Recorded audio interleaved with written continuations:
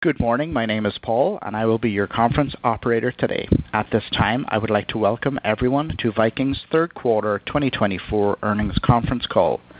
As a reminder, this call is being recorded. All lines have been placed on mute to prevent any background noise.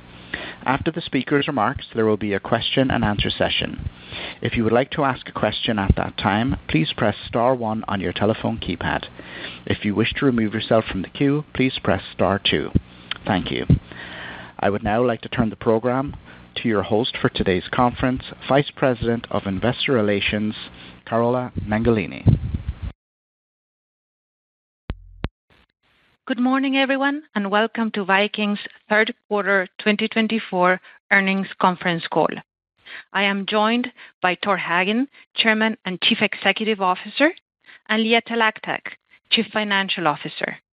Also available during the Q&A session is Lynn Bond, Executive Vice President of Finance.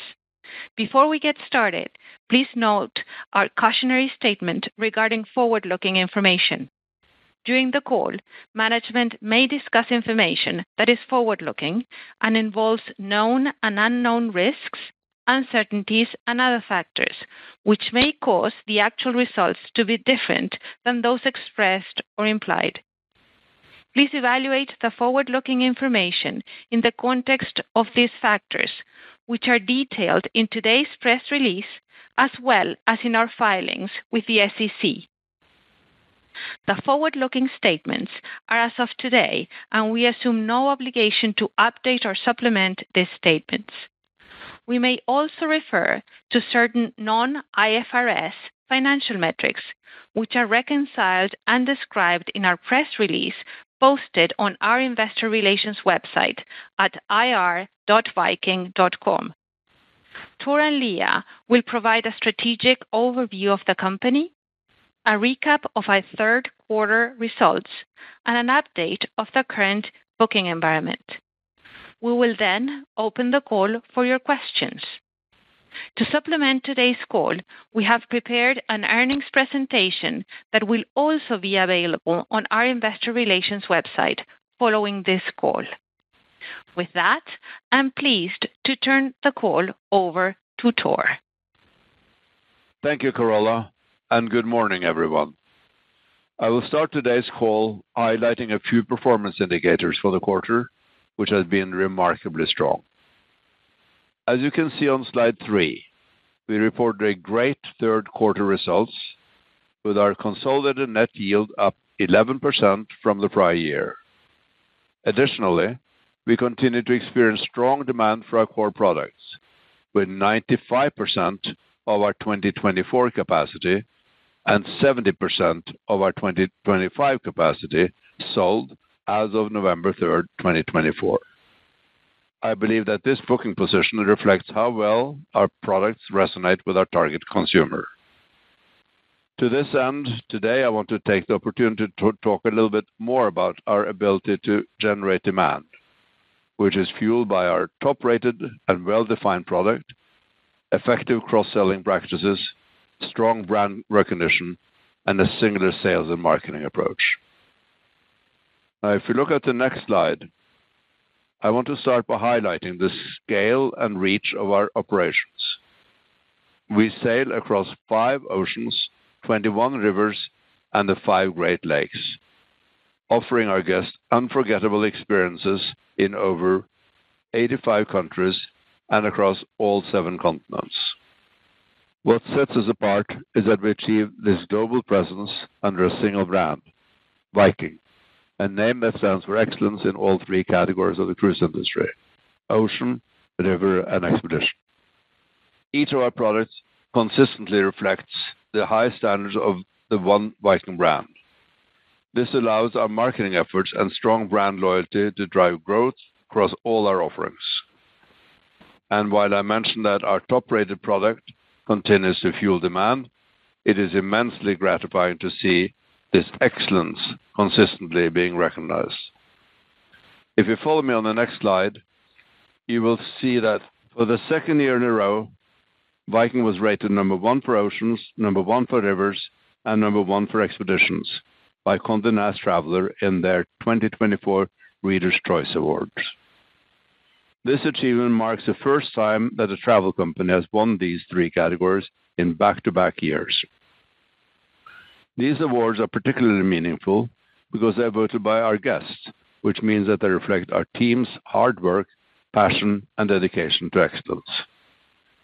These levels of guest satisfaction are gratifying for many reasons, but one of them is that they increase brand loyalty.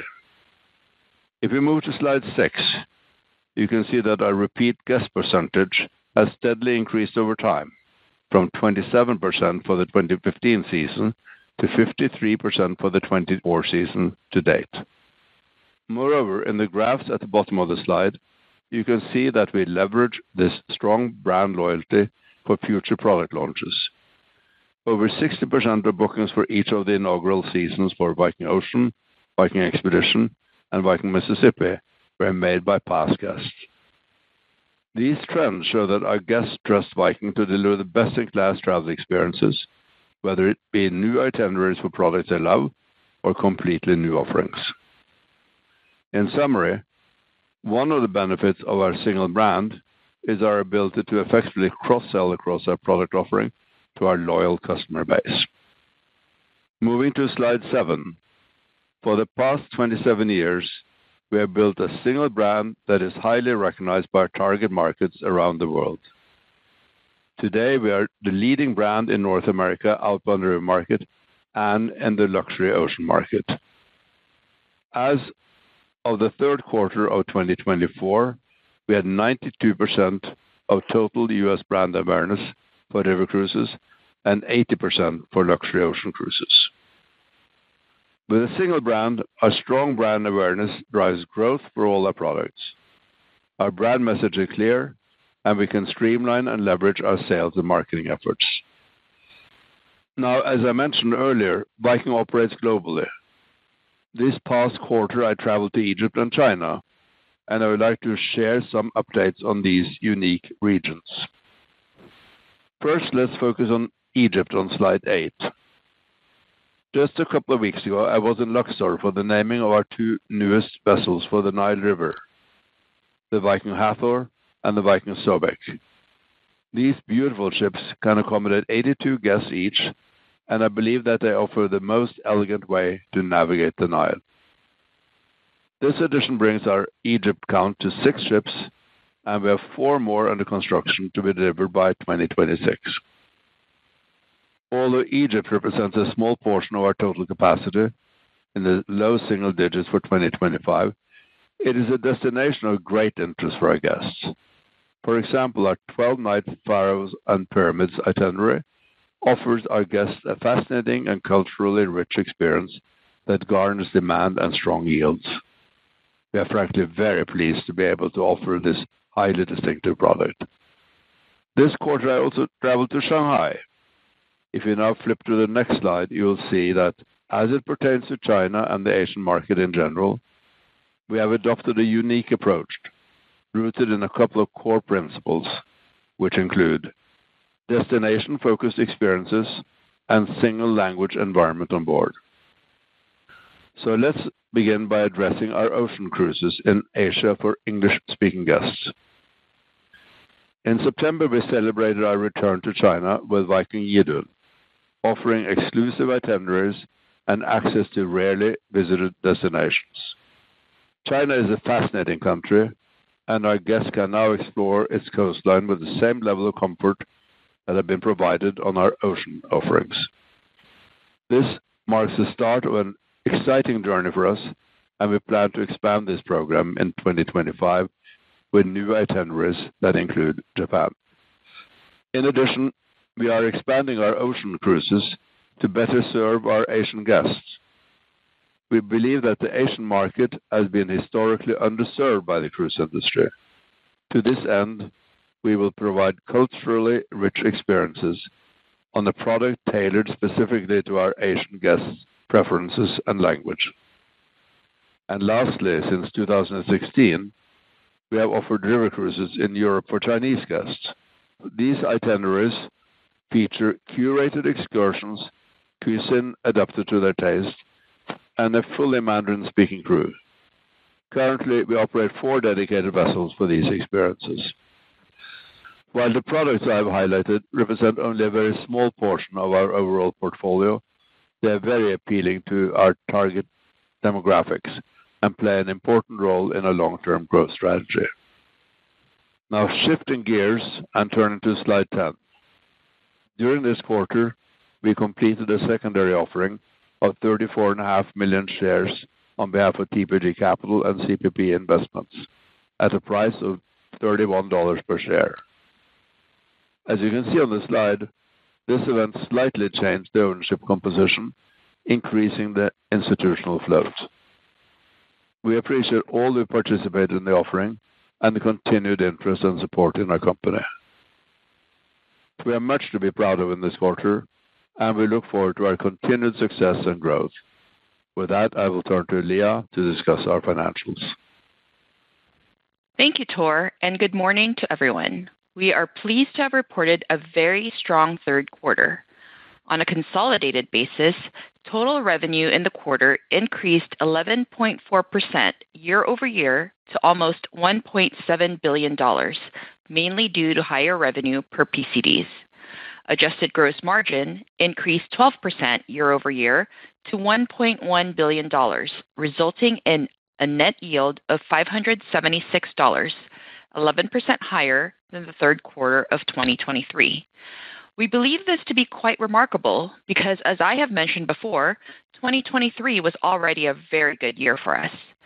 Vessel expenses, excluding fuel per capacity PCDs, increased 2.5% this quarter compared to the same time last year, but remained almost flat on a year-to-date basis. This quarter's year-over-year increase was mainly due to repair and maintenance costs. These expenses can vary between quarters depending on the fleet needs and other factors. Adjusted EBITDA for the third quarter totaled $554 million, improving more than $73 million when compared to the same time last year. This significant year-over-year increase was driven by higher revenues per PCDs in both the river and ocean segments. The adjusted EBITDA margin was 50.4% for the third quarter and 37.6% for the last trailing 12 months. Net income for the third quarter of 2024 was $375 million, compared to a loss of $1.2 billion for the same period in 2023. The net income for the third quarter of 2024 includes a loss of almost $19 million from the revaluation of warrants issued by the company due to stock price appreciation. In comparison, the third quarter of 2023 includes a loss of $1.5 billion from the impact of the Series C preference shares and an additional $73 million loss due to the revaluation of warrants. Excluding the warrants loss, adjusted net income attributable to Viking Holdings Ltd for the third quarter of 2024 was $394 million. Adjusted net income attributable to Viking Holdings Ltd represents net income or loss excluding certain items that we believe are not part of our primary operating business and do not reflect future earnings performance. This metric served as a numerator for calculating our adjusted EPS, which we introduced this quarter. Adjusted EPS was 89 cents. Before moving to our reportable segments, I would like to highlight that year-to-date, our adjusted gross margin increased 12.3% year over year to $2.6 billion, and our net yield was $556, 7.5% higher than the same period last year. Now, I will briefly discuss our two reportable segments, river and ocean. Unless noted, I will be referring to year-to-date metrics, or 9 months ended September 30, 2024. For the river segment, our capacity PCDs are relatively flat year over year, although during the third quarter, we took delivery of the Viking Hathor, a beautiful vessel that started sailing the Nile by the end of August. Adjusted gross margin grew 12.1% year-to-date to $1.2 billion, and net yield was $546, up more than 13% year over year, driven by strong demand for our European itineraries. Occupancy was 95.3% for the 9-month period. For ocean, capacity PCDs increased 7.2% year-over-year, mainly due to the delivery of the Viking Saturn in April of 2023 and the addition of the Viking Idun in September of 2024. Occupancy for the period was 95%. Adjusted gross margin increased 11.7% year-over-year to $1.2 billion, and net yield was $533, up 4% compared to the previous year. Now let's move to the balance sheet. As of September 30, 2024, we had total cash and cash equivalents of $2.4 billion and an undrawn revolver facility of $375 million. Our net debt was $3 billion, and to this end, our net leverage improved from 3.0 times as of June 30, 2024, to 2.4 times as of September 30, 2024. As of September 30, deferred revenue was $4 billion. Also on slide 14, you can see our current bond maturity outlook, which has not changed since we last reported, with one bond maturity due in May 2025 and all other maturities in 2027 and beyond. With this, I'd like to confirm our debt amortization for 2024 and 2025. As of September 30, 2024, the scheduled principal payments for the remainder of 2024 are $53 million and $462 million for the full year 2025. From a committed capital expenditure perspective, and for the full year 2024, the total expected committed ship CapEx is about $850 million, or $440 million net of financing. And for the full year 2025, the total expected committed ship CapEx is about $770 million, or $150 million net of financing. The main drivers of the quarterly increases in total committed ship CapEx for both 2024 and 2025 are related to changes in the ocean fleet. With that, I'll turn it back to Tor to review our business outlook, including our booking curves. Thanks, Leah. Let's now dive into the booking curves, which are all as of November 3rd, 2024. On slide 16, we show our consolidated metrics for our core products. As you can see, 95% of our 2024 capacity PCDs is already booked, and we have sold $4.6 billion of advanced bookings. This is 14% higher than the 2023 season at the same point in time. These metrics are very similar to what we shared last quarter, with the 2024 capacity mostly sold out. I'll note as we approach the end of the calendar year, we might experience a few cancellations, which is normal. While we typically resell these rooms, the last-minute prices may be lower than the original rates, causing the full-year advance booking to slightly change. Now, moving to 2025, the figures look very encouraging. Our capacity is increasing by 12%, and we are already 70% booked, with $4.3 billion of advanced bookings. These are 26% higher than the 2024 season at the same point of time in 2023. This metric is higher than what we shared last quarter, mainly due to strong demand, but also due to a slightly easier comparable. Last year, we saw some volume slowdown in October due to the conflict in the Middle East. Aside from this, the reality is that we are achieving very strong bookings for 2025, and we are very pleased with it. On the next slide, you will see our curves for the ocean cruises. This is slide 17. I will start with the green line, which shows the bookings for 2024. Overall, we have sold $1.9 billion of advanced bookings, which is 15% higher than last year at the same point in time. Notably, our operating capacity is up 6% year over year, and we have already sold 94% of the capacity. I will also note that we are very pleased with the 2024 rates, which are $661 compared to $614 last year. If you now look at the blue line, you will see booking trends for the 2025 season. we have sold about $2 billion in advance bookings, which is 30% higher than last year at this point in time. Our operating capacity is up 18% year over year, and 74% of the 2025 capacity is already sold. Regarding the rates, they equal $753 compared to $680 for the 2024 season at the same point in time. Now, if we move to slide 18, you will see curves for the river cruises. I will start with advance bookings for 2024, which is the green line. As you can see, we have sold more than $2.3 billion in advance bookings, which is 14% higher than last year. Our operating capacity for river is up 4% year over year. So we're having a great year with 96% of the 2024 capacity already sold, and with rates that are equal to $759 compared to $689 in 2023.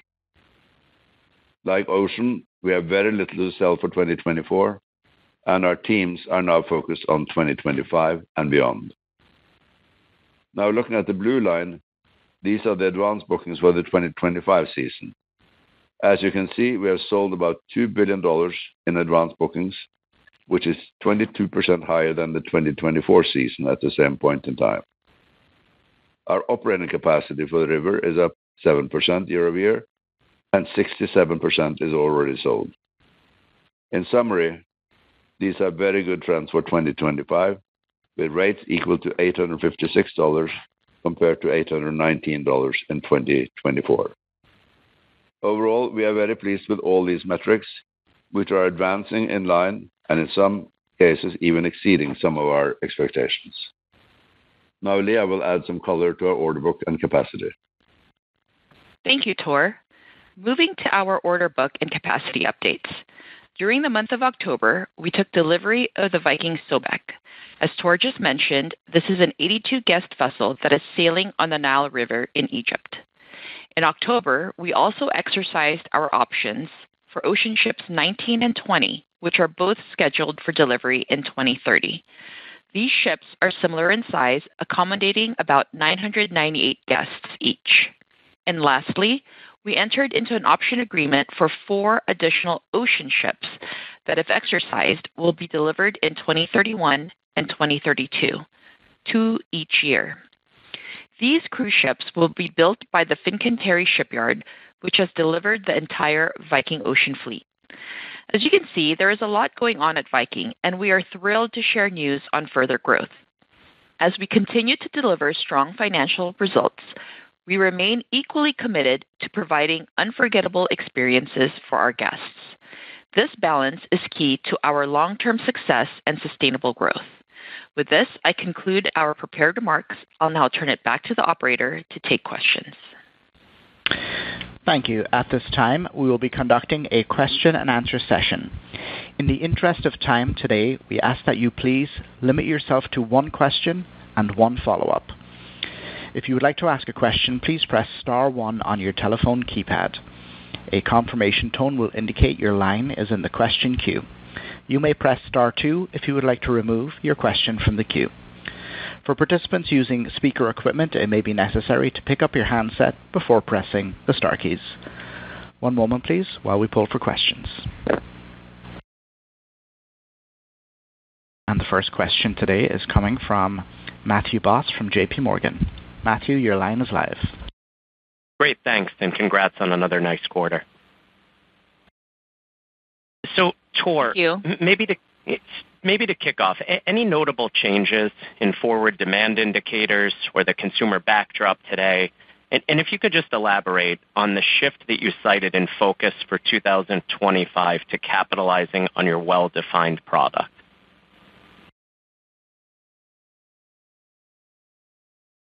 I think we don't see any surprises. I think we have had a solid long-term plan, and so far we're coming in according to our plans. Is really what I can say. Great. And the second part was... Yeah, go ahead. Go ahead. I'm not sure I got that entirely, so please repeat.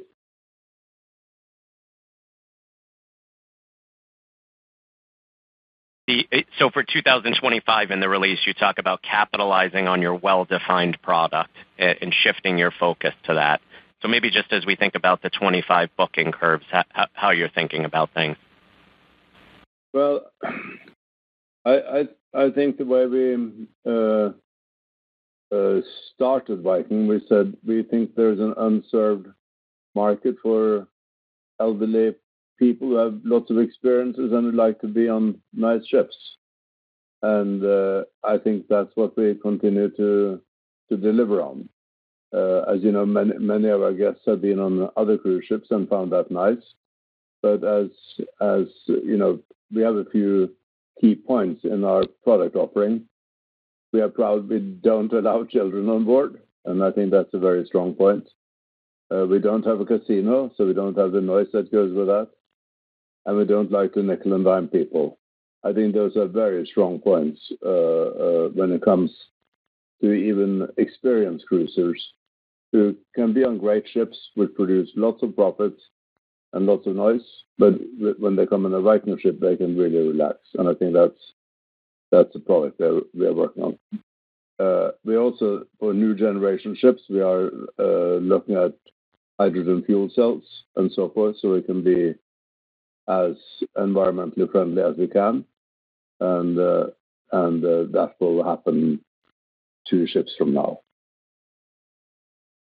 Great. And then maybe, Leah, if you could just elaborate on the composition of 2025 pricing, maybe specifically how trends are relative to your plan, or how best to think about river up mid-single digits on high single-digit capacity versus ocean up low double digits on high teens capacity.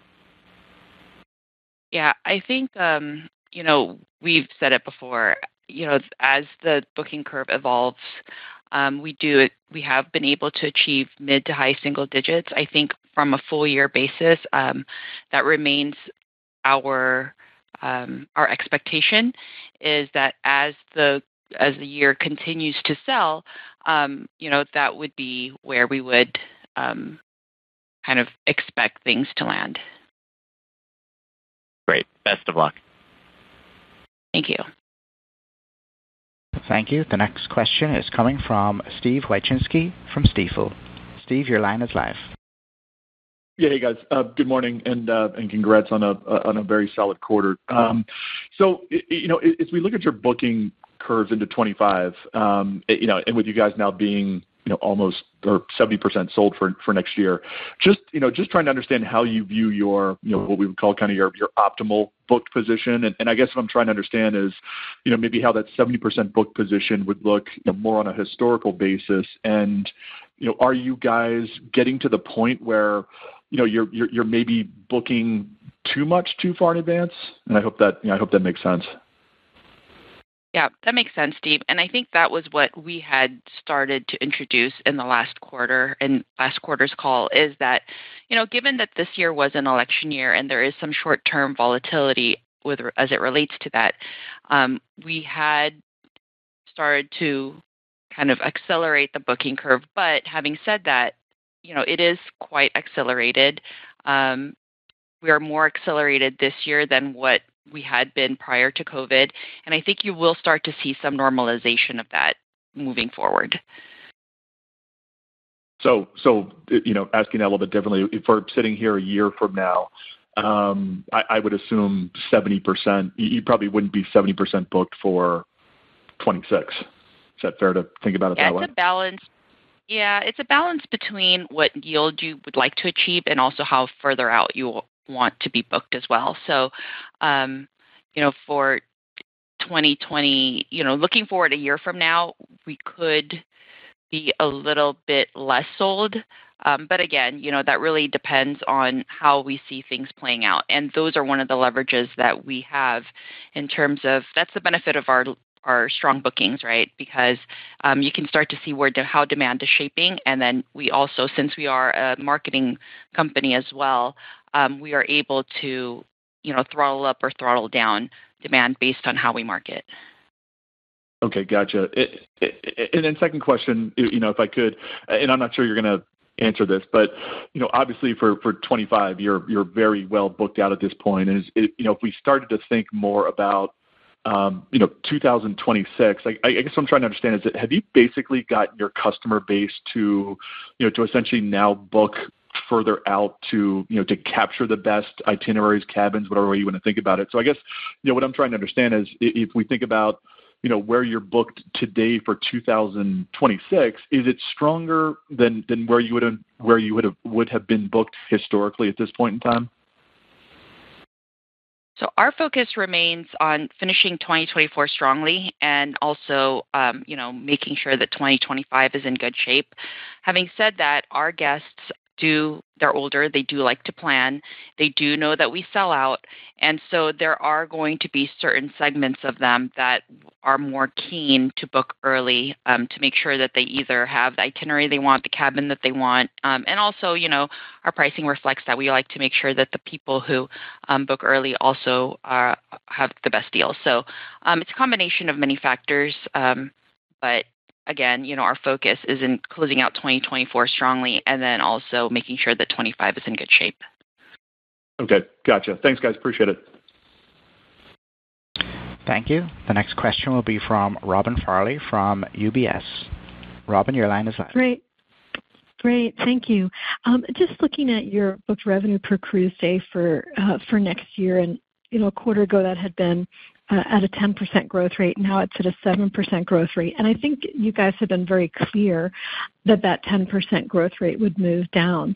I'm curious now that we're, at this point in where the year's booked at that 70% rate, should that 7% growth rate move up, or should we still expect it to potentially move down slightly from that plus 7%? Or, since you are booked further in advance than you typically are, is there a chance that 7% moves up? How should we think about that number? Thanks.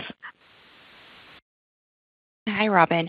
I think at the end of the day, our goal, as Leah just mentioned, is to continue to grow capacity, which you can see our order book, and also from a yield perspective, grow in the mid to high single digits. And we can see that for 24 and 25. We've been able to achieve that thus far. So that remains our goal. Obviously, as you know, we don't give guidance, but where we stand today with 70% booked for 2025 at rates that are 7% higher, with a 12% capacity increase, we feel pretty good about that. Okay. Thanks. And then maybe also I'd ask with Egypt, which, given how far you book in advance, that a lot of this year maybe would have been booked already before October of last year. And so maybe actually the year ahead becomes a tougher year in terms of comparisons there in terms of what ends up being on the books for 25. Is there anything that you would quantify, since your Nile River ships are probably at lower than what would be a normal occupancy rate? Is there anything you'd quantify to sort of say the impact of Egypt on 2025 could be X% in yield and yield, the typical definition including occupancy? Thanks. That is actually a great question. Egypt, we feel very good about that product. It's a great experience. It's actually one of our highest rated NPS scores.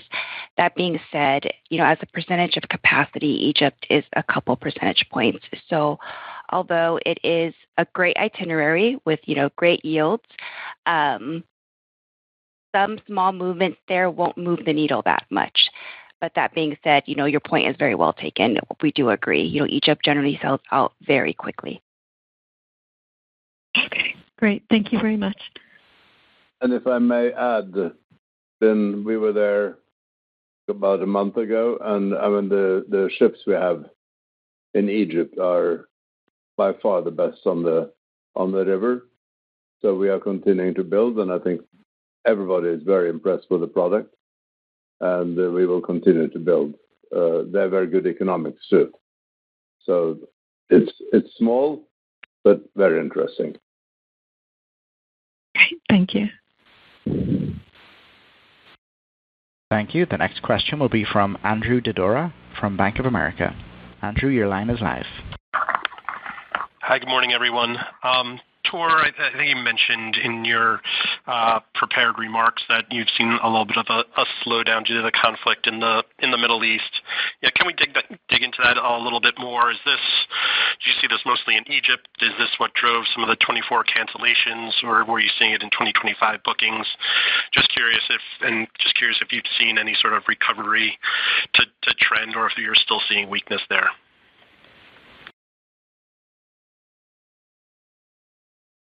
See the booking curves for the rivers, and you see it's a slowdown around this time a year ago, but I don't think it has recovered quite well since then, I would say.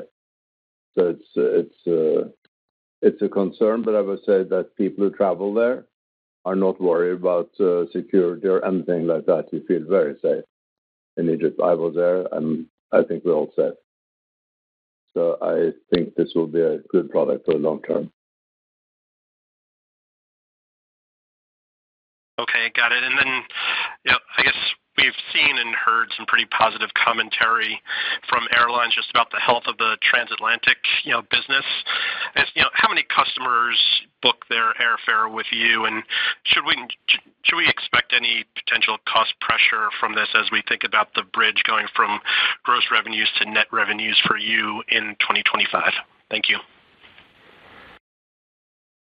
As you can imagine, I think, given our demographic, a good amount of our guests do book air through us. I think the ability to have a package, travel itinerary with one place, it speaks to our core consumer base. That being said, I think you can see that in our yields. Our yields will, of course, reflect the cost. I know our curves only show revenue, but as you look through our financials, and you can see that for Q3, our yields are up for the third quarter by 11%. So the team's managing through this, and from our perspective, we're managing through this well, which is reflected in the yields. Got it. Thanks, Lynn. Thank you. Thank you. The next question will be from Patrick Scholes from Truist Securities. Patrick, your line is live. Thank you. Good morning, everyone. I want to ask a very similar question to the one I asked last quarter, and this relates to, I would call a high class and enviable problem, that being your quickly improving and arguably soon to be under-levered balance sheet. Tor, do you have any further thoughts or updates on the eventual perhaps return of capital from that balance sheet? Thank you.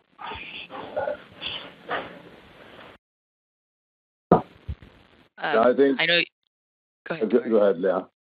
Yeah. So this was directed at Tor, but this is a question that comes up fairly often for us, and overall, we're committed to a balanced capital allocation framework. As you know, and as we've said before, maintaining a large cash reserve on the balance sheet acts as a buffer, particularly against unpredictability in today's economic environment. So a big cash reserve provides us a strong financial safety net that ensures that we have stability and flexibility. One of our top priorities is to reinvest the cash in the business so that we can generate strong returns. So also a strong cash balance makes sure that we are ready for an acquisition if the right opportunity presents itself. And as we've said before, our guiding principles when it comes to investing in the business or any future acquisitions is that it's scalable, it is margin accretive, and then it's also complementary to the brand and is within the brand ethos. So, we believe that this strategy reflects our long-term perspective. We are not currently contemplating a dividend or share buybacks, but they could be an option in the future to return capital to shareholders. Okay. Can I ask a follow-up question? Sure. From hearing your response, is it fair to assume that over the long term you would like to take a more conservative stance? And this is kind of what I heard from your answer, than your public competitors. When I think about public competitors sort of targeting, during normal times, steady state time, sort of 2 to 3.5 times net debt to EBITDA. But certainly this has been an industry that, has seen periods of extreme volatility. Is it fair to assume that you would like to take a more conservative stance than sort of those historical ranges from your peers? And not to put words in your mouth, but just curious. Thank you. I think what we haven't provided any targets for ourselves. As we are in a period of growth, as we take advantage of opportunities, our leverage could go up and down. And I think our focus is really to make sure that the cash is reinvested within the business to generate shareholder returns. Okay. Fair enough. Thank you. Thank you. The next question is coming from Connor Cunningham from Melius Research. Connor, your line is live. Hi, everyone. Thank you. Maybe just following up on that question specifically. So you exercise some options for ocean cruises. I just, is the opportunity still much better at ocean and river than it is outside of your core business? Just trying to understand. We talked a lot about during the IPO process of beyond the Viking core. Just curious on where things stand in terms of evaluating opportunities outside of cruising in general. Thank you. Sure. So our primary focus is taking delivery of our ships on order between now and 2030. You can see that we have a pretty attractive growth profile when you look at our committed ship.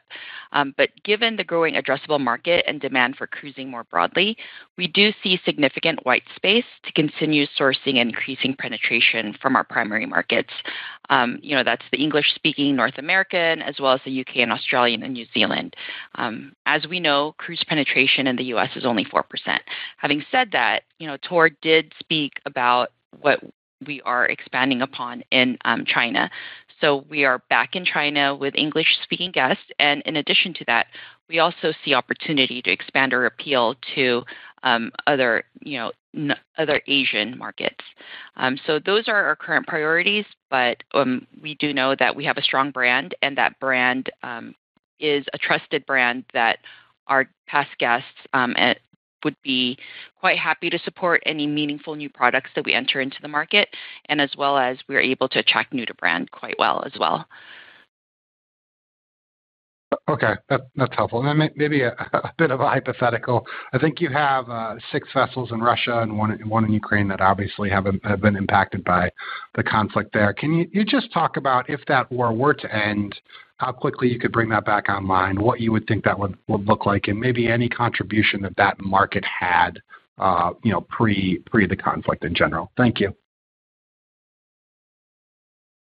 I think with this one, Tor would say one of his favorite cruises of all times is in Russia, so it is unfortunate that we aren't able to operate there. That being said, we have 5 ships that operate in Russia, plus 1 that operated in Ukraine. I think if we were to be able to operate again, which is our hope, I think we would be able to put those ships back into operation relatively quickly. That being said, these are not Longships. These are, ships that we have refurbished over the years. I think they were built many decades ago. They do contribute to EBITDA pre the conflict, of course, but it is not at the same margins as our Longship. That being said, there's definitely upside there if we're able to operate in that area again. Appreciate it. Thank you. Thank you. The next question will be from Dan Politzer from Wells Fargo. Dan, your line is live. Hey, good morning, everyone. Thanks for taking my question. First, I want to touch on ocean, specifically for 2025. You're sitting at 74% booked. Your gross pricing is tracking up around 11%. Now, this is pretty much similar to where your pricing was tracking at when you were 33% booked 8 months ago. So I'm just trying to better understand, this strength in pricing relative to 2024. What exactly is driving that? Is it mix or specific itineraries you'd highlight? Or alternatively, is there just an implicit expectation that this does end up mean reverting kind of back to the 2024 levels? So for oceans, I think one of the things that we have to keep in mind, and we discussed this last quarter, is for 2024, given where we were with deployment, we had one world cruise. It sold out really quickly. So we did decide to add a second world cruise. That did impact our 24 yields, which is what we see thus far, and you can see that in the curves. For 2025, though, we looked at deployment again, and we decided to do one world cruise. So some of that, difference in yield increases or price increases is related to how we set our deployment at the end of the day. Obviously, we are quite happy with where we are for oceans, being that far sold for 2025, 74% sold at pricing up 11%. So we're in a good spot. Got it. Thanks. And I wanted to ask the capital allocation question maybe a bit differently. Obviously, there was a secondary offering in September. I recognize, you want to have some dry powder, but, as it relates to the sponsors, they still own about 40% of the stock. When you think about that coming to market at some point, do you maybe think about returning capital to shareholders, within that same vein, relative to the secondary offering or sponsorship versus, open market purchases, or, do you view those two things separately?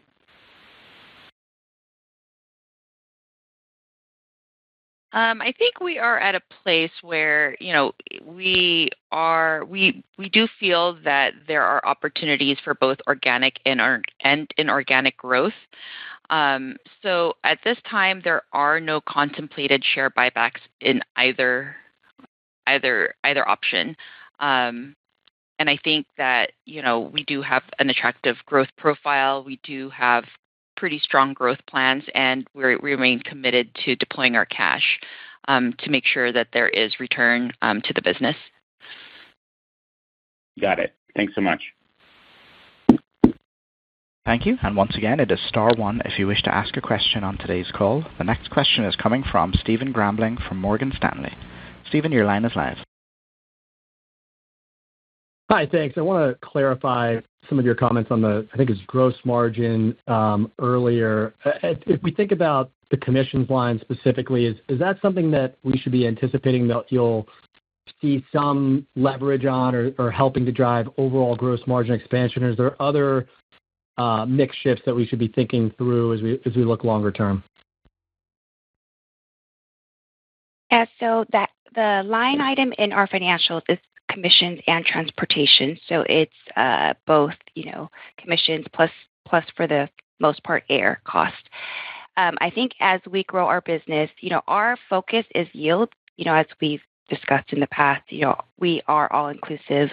Our pricing is meant to be one number that our guests are aware of, when they book the cruise with us. We don't believe in nickel and diming, et cetera. Of course, we do have ancillary revenue, which we've been able to improve upon over the years.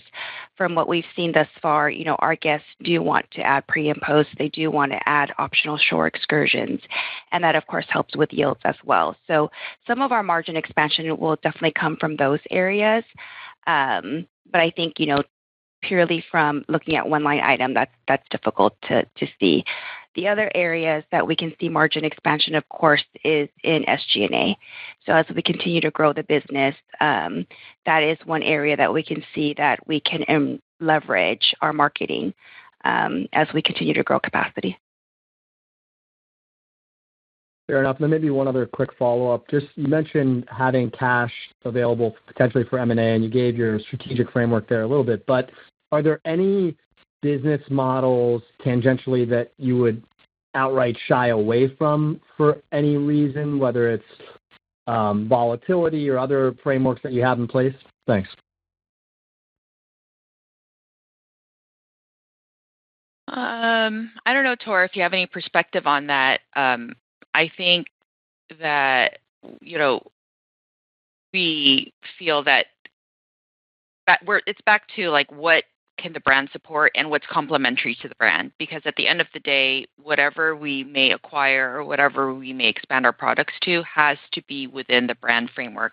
But Tor, I don't know if you have any particular. I think that's, of course, one may look at a thing or two, but we are so sure that the one brand that we have is one of the reasons for our success. So it will take a lot of effort to go outside that.